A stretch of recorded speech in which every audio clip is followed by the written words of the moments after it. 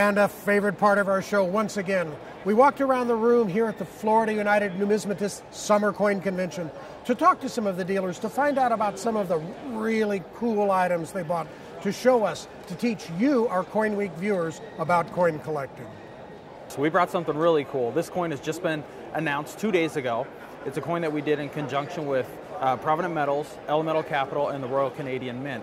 It's the Woolly Mammoth, and this is the first coin in a 4-coin series that's aimed at native mammals to Canada, prehistoric.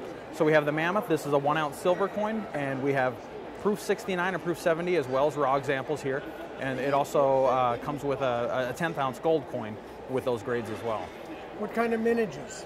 Okay, the silver is minted to 7,500 pieces worldwide, and the gold is 3,000 pieces worldwide.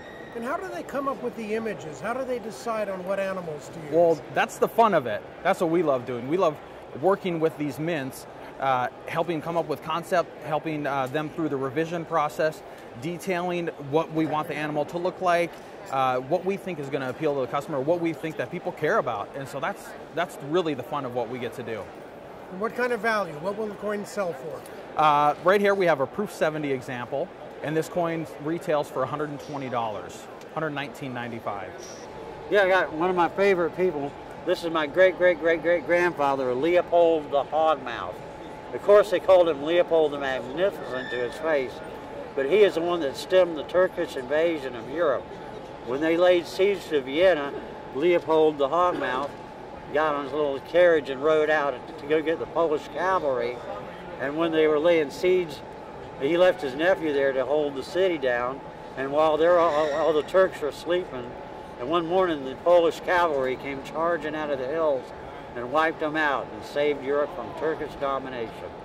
And what denomination coin is it, and where is it from? This is a $1 from Vienna, Austria. What kind of value? I'd say right now the value is between around $700 to $800. Well, I do have an interesting coin here. I have an 1837 Feuchtwanger cent. And it's kind of a weird name, but a fellow by the name of Louis Feuchtwanger developed this. It's kind of a pattern coin in a sense, because he felt that we didn't need to use copper for our coins, and so he developed what's kind of a German silver content. It's nickel, zinc, and copper combination. And he felt that this is what coins should be made from. And so he produced these as kind of a token and a pattern piece. And they were widely circulated, during there was a coin shortage from about 1836 to say 1845, and so a lot of these were used for commerce at that time period. So it's kind of an interesting coin and one that's kind of prized by collectors. And why was it not accepted? Well, it wasn't officially a mint pattern, so you've got to go through the process. It's kind of like getting a patent now on something. And he didn't really follow the rules, and so I imagine that was the reason. What kind of value? This particular one that we have is an MS-63 mint state coin. It sells for around $650. You can buy one, though, as low as $75 to $100 if you want to get a low-grade piece. I have a number of gaming chips, and some of them are very colorful. I picked out one that I think is particularly colorful. It's a $25 gaming chip from a cruise ship company, a dayboat company that operated out of Florida.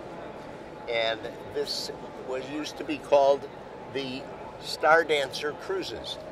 Unfortunately, they have gone by the wayside, but they operated off of many ports in Florida.